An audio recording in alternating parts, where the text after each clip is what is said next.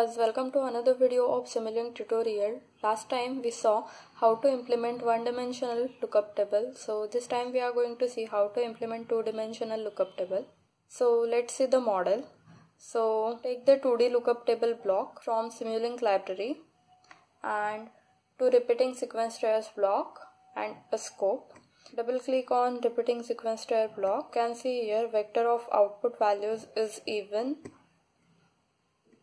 and for second block it is E2. So what are this E1 and E2 vector? So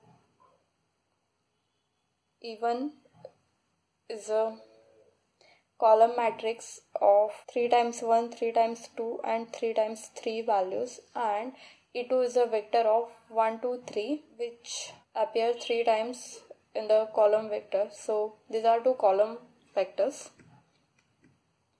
The next is double click on the 2D lookup table block. So you can see here the breakpoint 1 is 1:3. So it ranges from row vector 1, 2, 3 and breakpoints 2 is 1:3. So it contains 3 columns. So table data is which I have manually entered.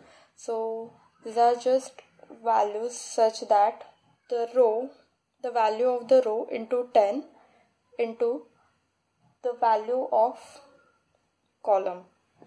So if you see here, click on the edit table and breakpoints, you will be able to see this table. So 1 into 10 is 10 into this column value which gives us 10, then 20, 30, 20, 40, 60, 30, 60, 90 and so on. So close this table. So it's just a simple table data. So close this. So what is U1 and U2 for this lookup table? So U1 and U2 are the indices to access the table data.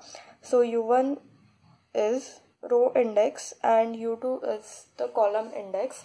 So we are going sequentially. So this implementation is such that it will cover first row first, then second row and the third row, and while doing this it will cover 1, 2, 3 columns for each row. So before simulating this model, I just want to tell you that since we are using repeating sequence trier block, we are using solver as fixed step solver and it is discrete.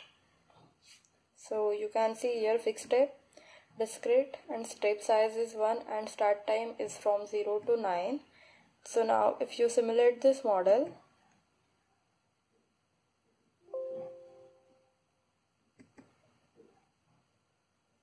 you can see here we are getting the same sequence of values on this graph, that is 10, 20, then 30, then 20, then 40, 60, then 30, 60 and 90.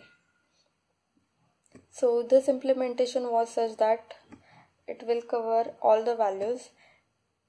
One more thing, if you just want to access random data from this lookup table, that is if you don't want to go sequentially, you can give any random values for U1 and U2 and see if you are getting the correct value.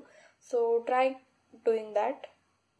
Now if you think of fuel table, which is a two-dimensional table, so in which the load and the RPM is provided, and based on that the table value is selected.